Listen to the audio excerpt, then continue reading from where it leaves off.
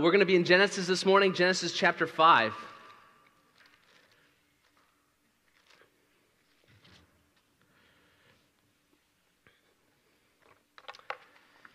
Genesis chapter 5, and we're going to be reading the entire chapter this morning. It's a genealogy, mostly.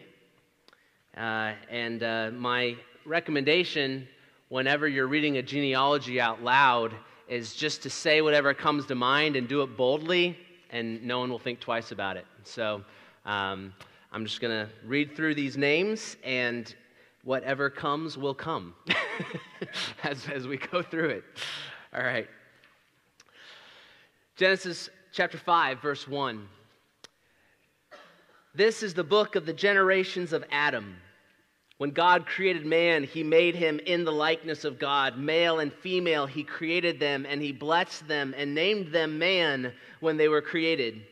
When Adam had lived 130 years, he fathered a son in his own likeness after his image and named him Seth.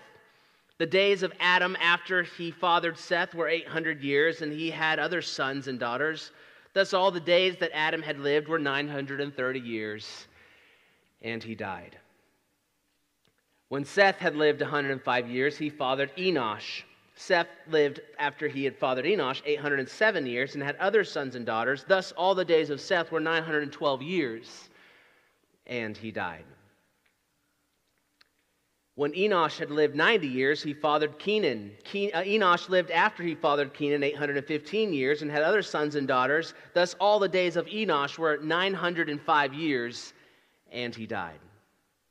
When Kenan had lived 70 years, he fathered Mahalalel. Kenan lived after he fathered Mahalalel 840 years and had other sons and daughters. Thus all the days of Kenan were 910 years, and he died. When Mahalalel had lived 65 years, he fathered Jared. Mahalalel lived after he fathered Jared 830 years and had other sons and daughters. Thus all the days of Mahalalel were 895 years, and he died. And when Jared had lived 162 years, he fathered Enoch. Jared lived after he fathered Enoch 800 years and had other sons and daughters. Thus all the days of Jared were 962 years, and he died. When Enoch had lived 65 years, he fathered Methuselah. Enoch walked with God after he fathered Methuselah 300 years and had other sons and daughters. Thus all the days of Enoch were 365 years. Enoch walked with God, and he was not, for God took him. When Methuselah had lived 187 years, he fathered Lamech. Methuselah had lived after he fathered Lamech 782 years and had other sons and daughters. Thus all the days of Methuselah were 969 years, and he died. When Lamech had lived 182 years, he fathered a son and called his name Noah, saying, "Out of the ground the Lord has cursed this one shall bring us relief from our work and from the painful toil of our hands." Lamech lived after he fathered Noah 595 years and had other sons and daughters. Thus all the days of Lamech were 777 years, and he died. After Noah was 500 years old, Noah fathered Shem, Ham, and Japheth. This is the word of the Lord, and we are grateful for this word. All Scripture is breathed out by God and profitable for teaching, correction, reproof, and training in righteousness. Let's go to the Lord again in prayer and ask him to speak to us by his Spirit through his word. Lord, we need you to understand. Lord, we can maybe get some cognitive understanding of this text, but we need you to, Lord, open our eyes to the beauty of who you are, to the truths that will transform our lives from this text. Lord, would you, by your Spirit, please come and please move through this word in our hearts so that we might be shaped by it, Lord, so that our lives can reflect what it's calling us to. We pray this in the name of Jesus. Amen. There's a Latin phrase, memento mori, which is translated, remember death. I'm sure as you read through Genesis 5 with me, you saw the repeated cycle, right? There's a lot of repetition going on. Someone lives for X amount of years, fathers someone else, lives for another X amount of years, has more sons and daughters, completes his years, and dies. And he died. And he died. and he died. It's especially significant here in Genesis 5 because we know what came before this, right? We know that this is the great consequence of Adam and Eve's failure in the garden.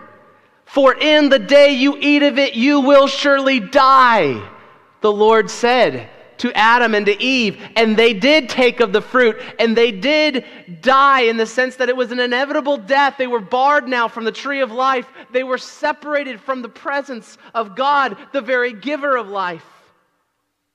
And so now death comes unexpectedly. That's the powerful line at the beginning and end of the famous sermon preached by the actor Karl Malden in the Disney classic Pollyanna. Death comes unexpectedly. It's a hilarious scene in the movie of a fire and brimstone sermon that makes the congregation squirm. Obviously, it's a bit of a parody, but the squeamishness of the congregation in the face of a sermon about death and hell taps into something true about us. We don't want to hear about death. We don't want to talk about death. We don't want to remember death. That seems a bit morbid. I mean, for some of you, maybe death is vague and distant. Maybe you've never been affected by it too intensely, and you'd like to keep it that way. There's more important matters to attend to, like the daily stuff of life and family and money and recreation and fun and mission and retirement. There's no time to consider death. Maybe for some of you, death is painful and raw. The death of loved ones has completely rearranged your life, your story, even your emotional well-being. You've been wounded deeply by the sting of death. It can be tempting to grow hardened to it, to stuff the thought of death in a box and keep it locked up lest the emotional wound get reopened. It hurts too much to go there. Maybe for some of you, you don't like to think about death, but you can't help it. Death is a fear that pervades your life. You're afraid of growing old. You're afraid of getting sick. You're afraid of what could happen and of all the ways it could happen. So death is lurking, and you're committed to outsmart it. It does seem a bit strange and morbid to consider our death, but this is exactly what so many in church history have encouraged us to do. There's an old book called The Rule of St. Benedict, and in that he says one of his aims is to desire eternal life with all the passion of the Spirit and to keep death daily before one's eyes. That was one of his rules for life. Keep death daily before one's eyes. Jonathan Edwards had resolutions that he wrote down, and he said this: resolved to think much on all occasions of my own dying and of the common circumstances which attend death. To think often of my own death. Why? Why should we think often of death? Why is this reality of death that we know it's there, and he died, and he died, and he died? We know it's coming, but why do we need to think much about it? Why can't we just gloss over it until we have to? What's the wisdom in considering our death daily? Well, here's why. I'm going to give three. I actually only have 2 points this morning, but each has 3 subpoints, so it's really like 8 points. All right. But why should we often, this is the reality of death that we're talking about here. And why should we think often of our death? Well, first of all, because our fate is certain. This is going to happen. Like, all the things we think about that could possibly happen, this one is one, it's going to happen. Right? So we need to consider this. This is the obvious reality that's emphasized in the text. It wasn't originally like this. There was a tree of life. There was access to the giver of life in the garden, and yet now it's gone through sin, and death now reigns. Psalm 90, verse 9 through 10 says, "For all our days pass away under your wrath. We bring our years to an end like a sigh. The years of our life are 70, and even by reason of strength 80, yet their span is but toil and trouble. They are soon gone, and we fly away." Romans 5 tells us the bad news that resulted from Adam's sin. And just pulling out the bad news lines, because it's interspersed with some good news lines, but just for right now, the bad news lines of those verses, it says, "For the judgment following one trespass brought condemnation. Because of one man's trespass, death reigned through that one man." Death reigns. Death has an incredible track record. I mean, the mythological Grim Reaper is really good at his job.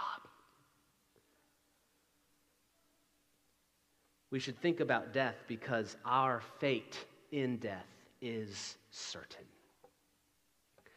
With one caveat, right? Because all of you are thinking, oh yeah, Ben? Well, Jesus could come back. You were thinking it, Randy. Okay. True. All right. Jesus could come back.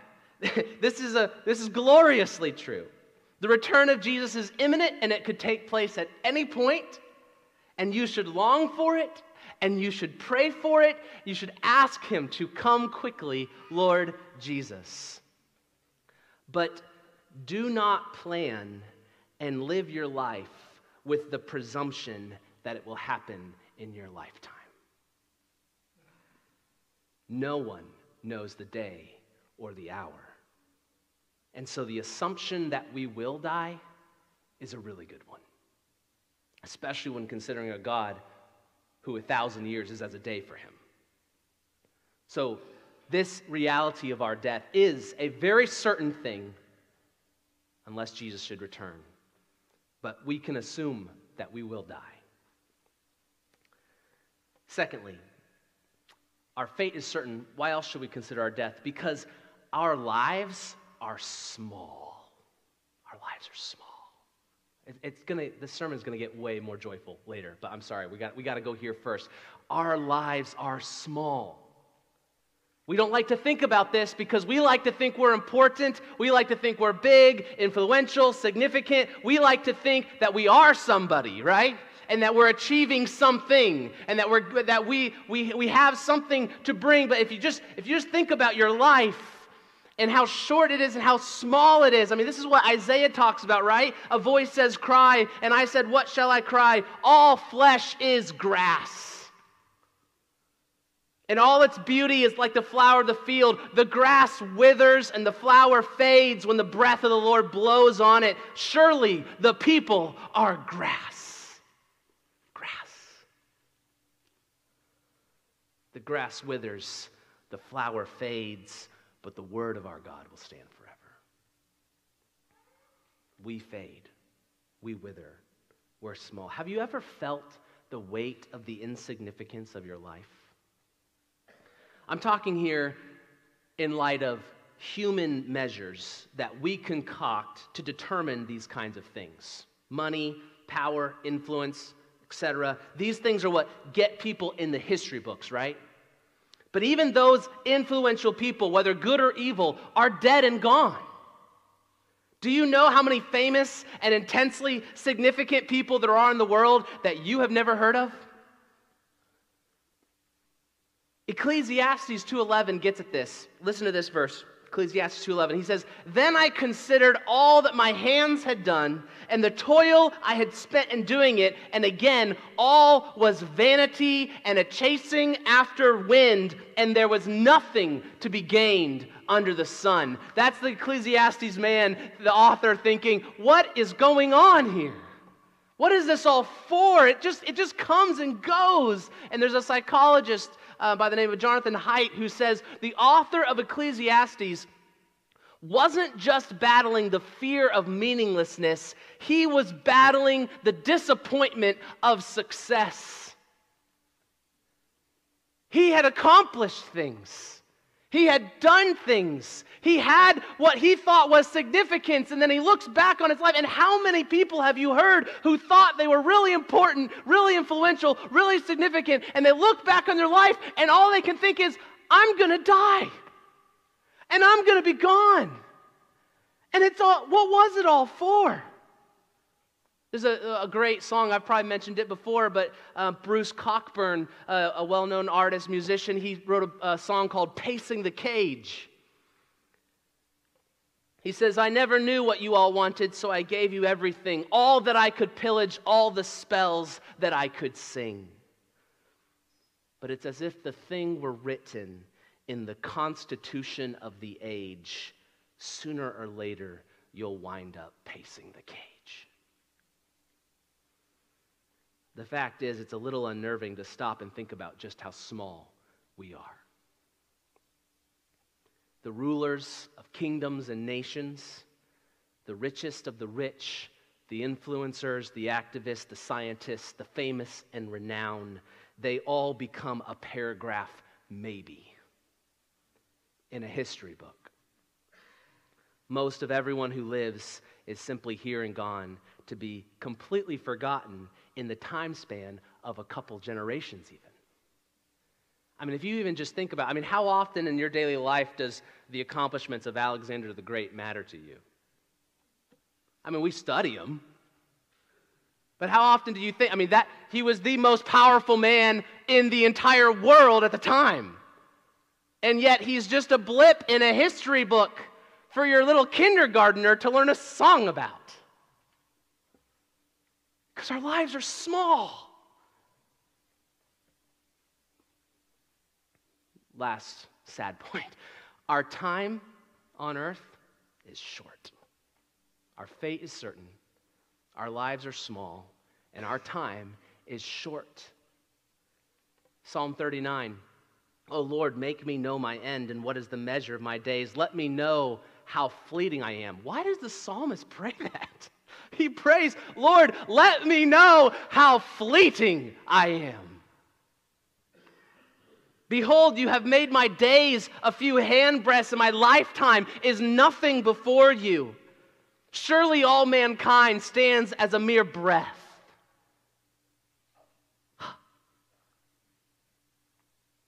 Surely a man goes about as a shadow. Surely for nothing there in turmoil, man heaps up wealth and does not know who will gather.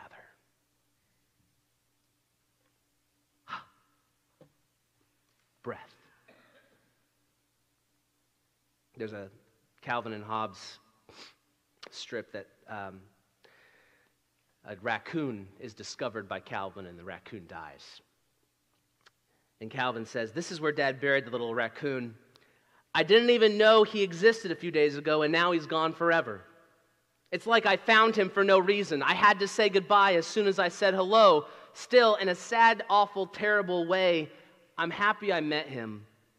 And then as they walk off in the distance, Calvin says, what a stupid world. Is that all this is? Is this just a stupid world? Is this just a world of meaninglessness? A world where death reigns, we come and go, and the cycle of life continues on. Someone is born, they parent a child, they live longer, they die, their children continue on, parent children, and then they die, and so on and so forth. Is that what this is? Is it just the circle of life? You read Genesis 5, and you almost anticipate that's what it is. And he died. And he died. But there's some clues in the text that this is not all there is.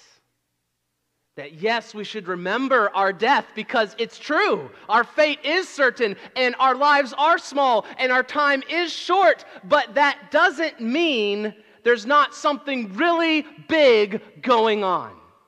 That doesn't mean that we're not a part of something that is way bigger than our small little selves.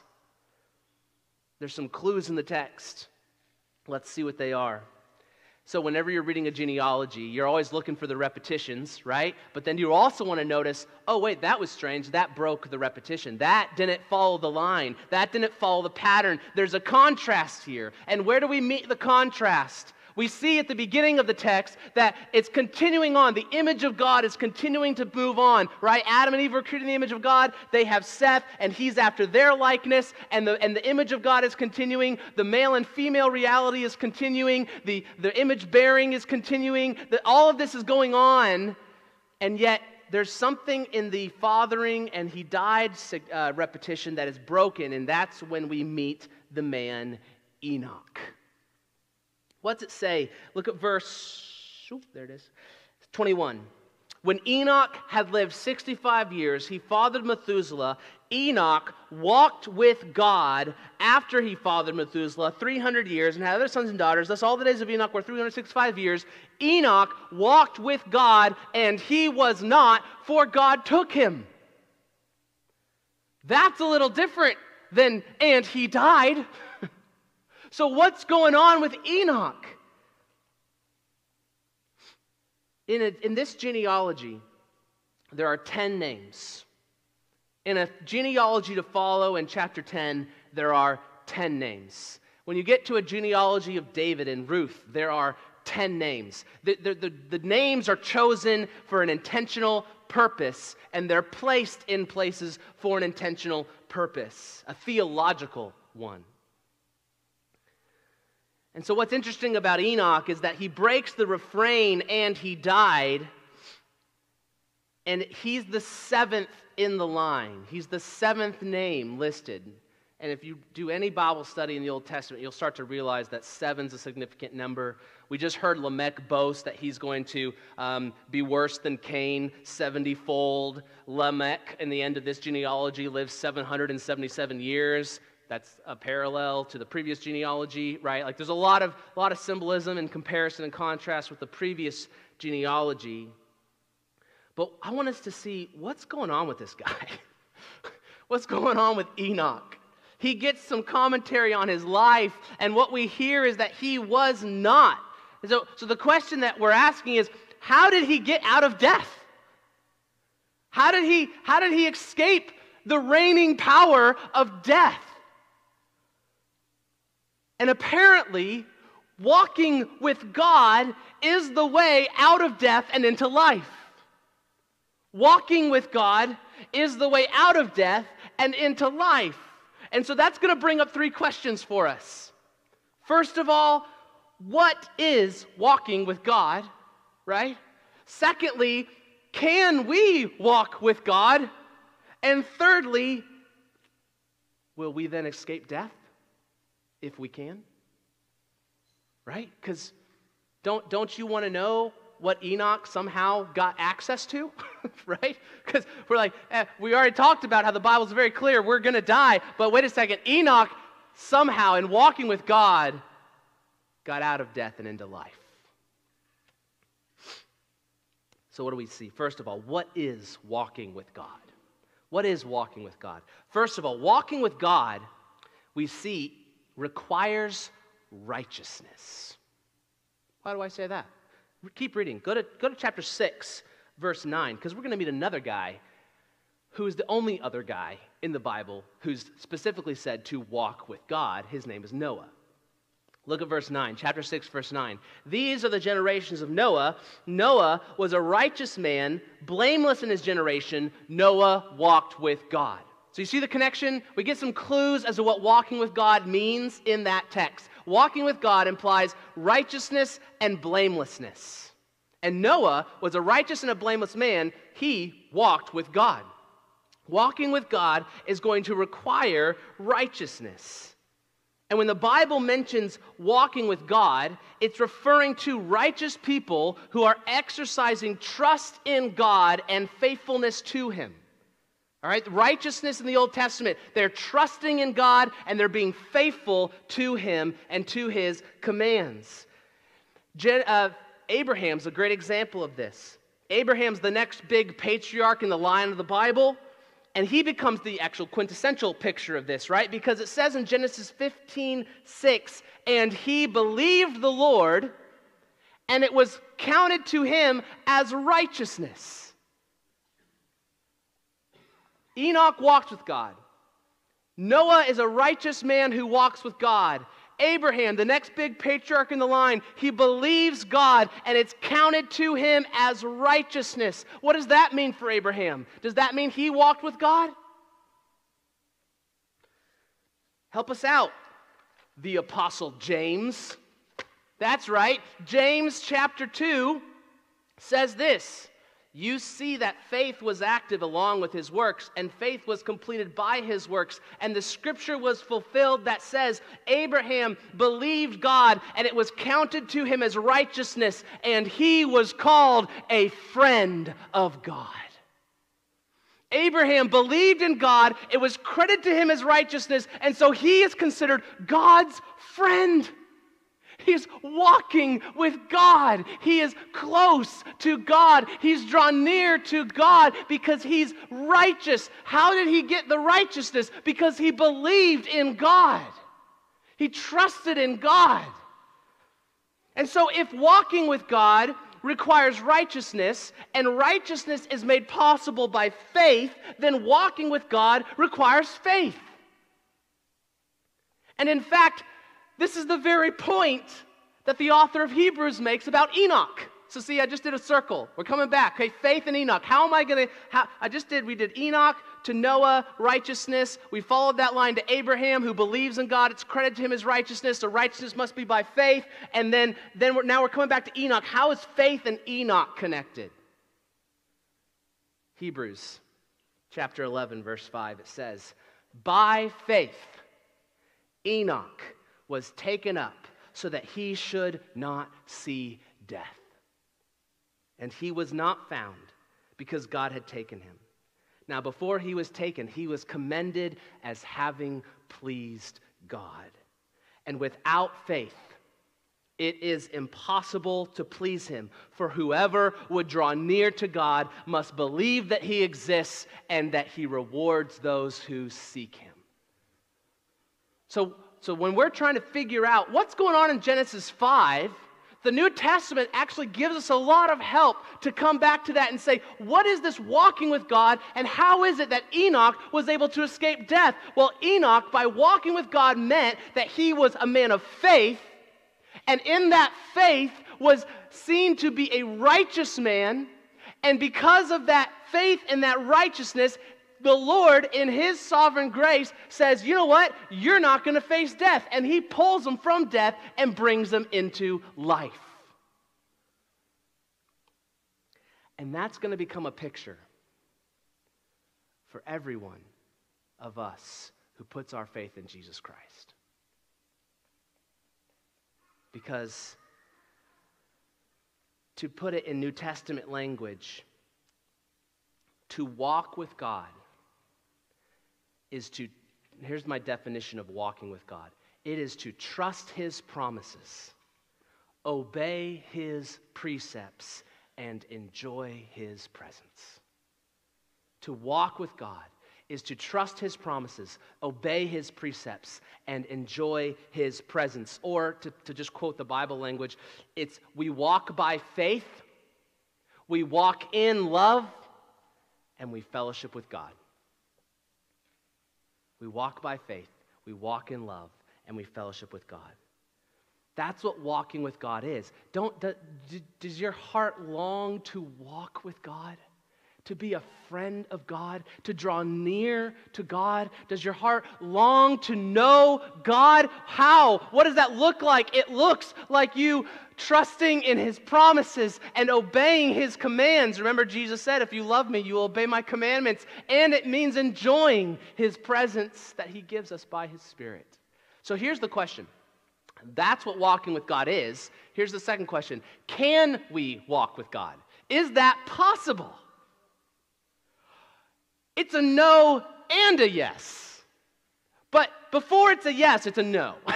Okay? Here's what we're going to get into. No one can walk with God. You and I can't be righteous. Enoch, Noah, Abraham, Israel, they were chosen by God for a particular purpose, and it had nothing to do with them, but had everything to do with God's electing grace. Noah after the flood. Remember, look in the text, when Noah's born, Lamech is saying, hey, this son of mine, out of the ground the Lord has cursed, this one shall bring us relief from our work and from the painful toil of our hands. Lamech is saying, Noah, the man whose name means rest, he's going to bring the rest and the comfort of being free from this curse, right? And so then the flood happens, and Noah's coming out, and he's worshiping God, and he's got a covenant with God, and Noah's like a new Adam. He's like a second Adam figure, right? He's the man who's going to now represent the world, and guess what? He goes into a garden, takes of the fruit of the vine, and gets drunk. And who knows what else goes on, but the point is that Noah fails in a garden just like Adam does. And that hope of him being the one to answer the curse is unfulfilled. And then Israel's called out. And maybe they can be the ones that are a light to the nations. But Israel fails. Everyone keeps failing. Every human keeps failing to walk with God. Abraham, if it wasn't for God's electing grace, he would have continued to be an idol maker and an idol worshiper had God not patiently pursued him. Israel, with all their good intentions, constantly failed to be the people that God asked them to be. And Paul is quite clear in Romans 3:10 that no one is righteous, no, not one. So to come back to the language of walking, it's not possible for us to walk with God because we walk in darkness. And the darkness wants nothing to do with the light. So no, we can't try hard enough to get into God's presence. It's not possible. The deeper problem is that you and I don't want to walk with God. We're doing everything we can to be clear from His holy presence.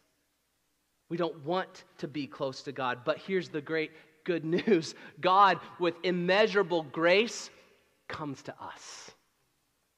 We are running away from Him. We are setting ourselves up as His enemy. Our desires are wholly against Him. And yet, even while we were still sinners, Jesus Christ comes to us. He draws near to us. He pursues us as we were running from Him and didn't want anything to do with Him, and we're living in the darkness and following the course of this world. We were enemies, dead in our trespasses and sins, and He comes to us. Jesus Christ, Emmanuel, God with us, walks among us. The true and only perfect righteous one comes and dies. Jesus Christ, the righteous one, dies in our place, and that's not how it's supposed to work. Right? It's the righteous that are supposed to get life, and the sinners that are supposed to get death. That's how it works. But Jesus, full of mercy and rich in love, dies in our place so that now by faith, believing in His death and resurrection, we can be counted as righteous just like Abraham and just like Enoch. Now by faith, we can please God. Now by faith in Jesus, we are righteous, which means we can be those who walk with God.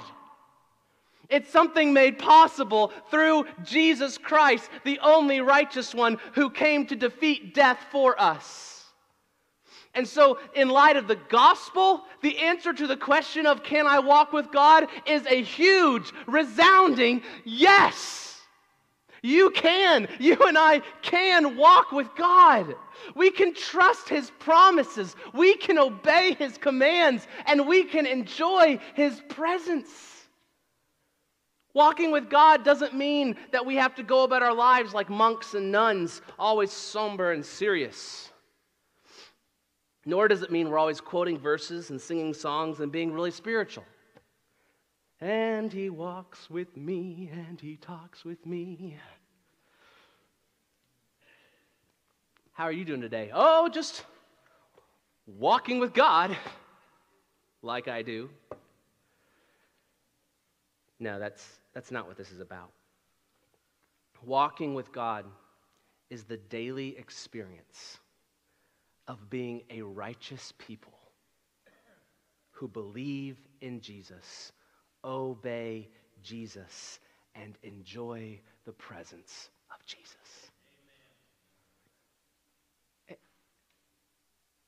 It's the fact that we are righteous now in Christ. So we can obey him. We can enjoy him. We can fellowship with him because our faith is in him. And so now with that faith, we can please God just as Enoch did. And so the last question, does that mean we get to escape death? If we can walk with God and be righteous in Christ, does that mean we, like Enoch, get to escape death? And the answer is no and yes. The no part of that answer is that we will physically die. It's important to remember that our fate and our smallness and life's brevity still is a reality. It's not completely done away with yet. And so we still should, like the psalmist, say, Lord, help me to know how fleeting I am.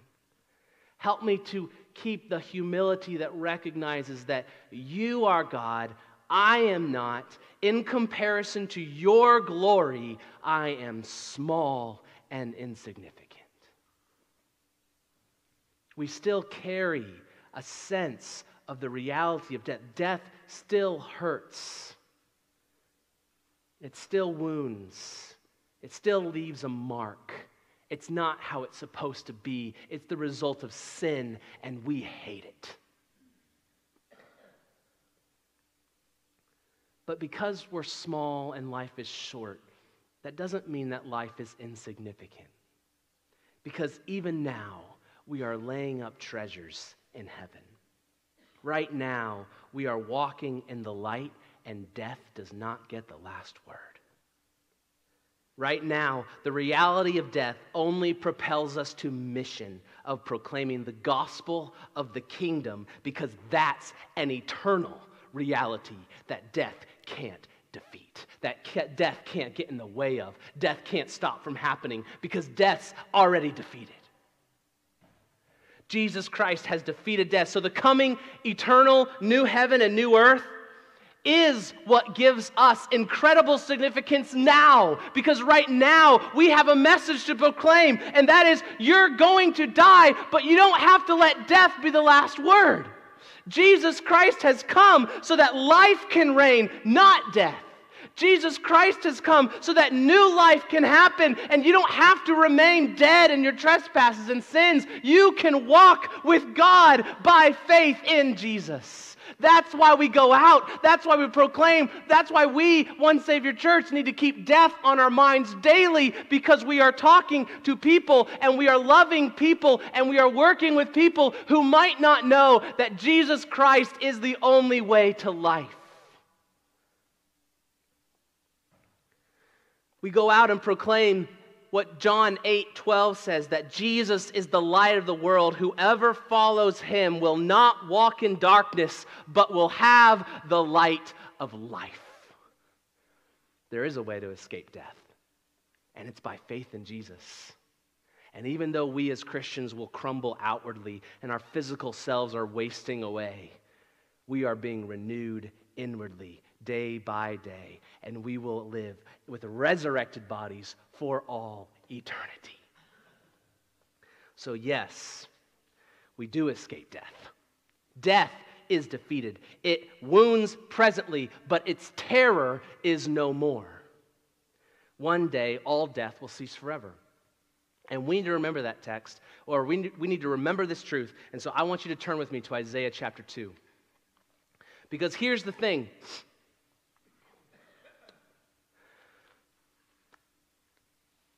By faith, we are made righteous. By faith, we can now please God. By faith, we can walk with God. And what is the promise that He has made to us that we believe by faith? Right? Walking by faith is, we have to walk by faith because we can't see the promises fulfilled yet. I mean, this is called the foolishness of the gospel. This is why the world thinks we're crazy. This is why the world looks at us and be like, are you kidding me? You're preaching that death is defeated? What about the death that is surrounding us everywhere? What about the death that just happened in my own home? What about the death that's happening with my friends? What about the death that's happening in war-torn nations? What about the death that is happening in the impoverished places all over this world? What do you mean death is defeated? And this is where, as followers of Jesus, this is what it means to walk by faith.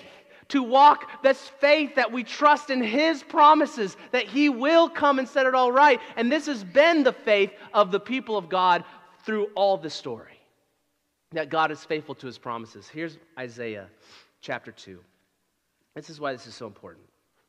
And I'm bringing it here specifically because right now, if you're watching your news feeds, war is on everyone's minds.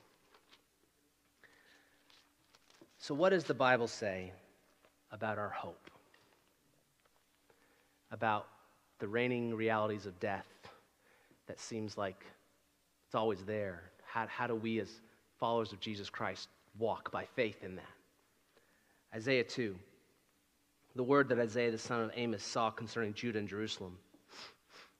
It shall come to pass in the latter days that the mountain of the house of the Lord shall be established as the highest of the mountains, and shall be lifted up above the hills, and all the nations shall flow to it.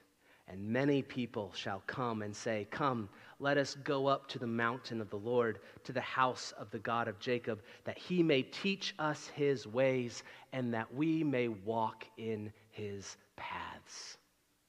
For out of Zion shall go forth the law, and the word of the Lord from Jerusalem. He shall judge between the nations. He shall decide disputes for many peoples. Jesus is going to be the perfect foreign policy dude, right? Like, he's going to know, he gets to decide. He's ruling over all nations, and he decides the disputes now. He sets things right now. And it says, they shall beat their swords into plowshares, and their spears into pruning hooks. And nation shall not lift up sword against nation, neither shall they learn war anymore. You see, the hope of our lives is that Jesus is going to come and He's going to get rid of all this nation stuff, and He's going to say, I'm the King of the world. Everyone, every knee shall bow and testify to the fact that Jesus Christ is Lord. That's where it's all going. That's where it's all headed. And so the question is, okay, in light of that hope, in light of that truth, in light of the fact that Jesus will win, He will end death, He will end war, what do we do now? Verse 5. O house of Jacob, come. Let us walk in the light of the Lord. What do we do now? We walk with God. We trust His promises. We obey His commands to love Him with all of our heart, soul, mind, and strength, and to love our neighbor as ourselves. And we enjoy His presence now because the Holy Spirit, the agent of that new world, has come to us now. The message this morning is to encourage you to see that you can, if you believe by faith in Jesus, you can walk with God. And so, it's not morbid to keep death daily on your minds. What it becomes for us is a reminder that our significance, that our story, that the good of our lives, it's all bound up in this great big story that we get to be a part of. We are small, but Jesus is not. He's glorious. Our lives are short, but Jesus is eternal, and we're united to Him. Our fate is certain, and death will come, but it doesn't get the last word. And so Paul can say, "Oh, death, you are swallowed up in victory. You no longer have a sting, because life reigns in the true and better Adam that we sang about, Jesus Christ." Would you bow your heads and close your eyes?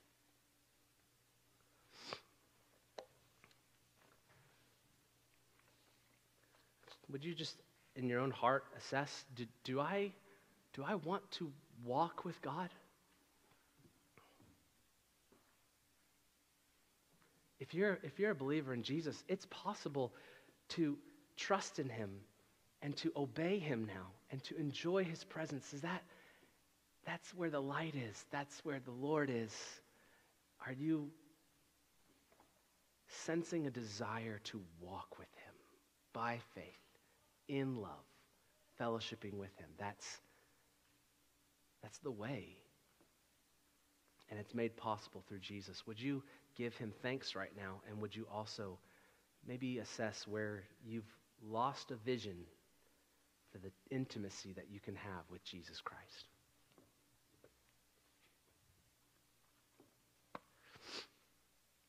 Lord, thank you for coming for us. Thank you for your pursuing grace. Thank you that even while we were still sinners, you died for us. Lord, that we can know life in Christ, that we can know eternal life. Lord, thank you. Help us to be a people who are truly a righteous people. Lord, righteous in you, and then living out of that righteous status with lives that are full of righteous deeds and full of goodness and full of the glory of God in our lives, that we would do everything we do to your glory, and we would make it our aim to please you in all things because we're walking with you. Thank you that we can have this life, real, true life, and that you walk with us. It is so good to be your people. We give you praise, and it's in the name of Jesus I pray. Amen. Would you stand with us? If this is what you believe, if you are a baptized believer in Jesus Christ, then you are welcome to this table. And what this table is an opportunity to give thanks. It's a physical act that remembers this blood that was shed for me and this body that was broken for me is my pathway to life. And so come to give thanks. Come to worship Jesus Christ and to have a physical reminder of the life that he brings his people who trust in him.